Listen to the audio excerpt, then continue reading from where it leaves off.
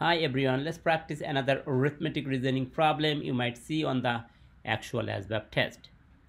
The problem says if your rectangle has a perimeter of 56 feet and it's 5 feet wide, what is its area? If you want to solve any kind of shape related problem, make sure that you draw the figure. So let's draw that. This is a rectangle, right?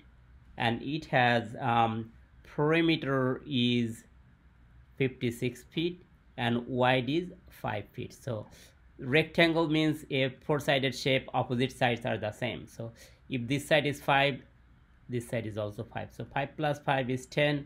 So 56 minus 10, that gives you 46, right?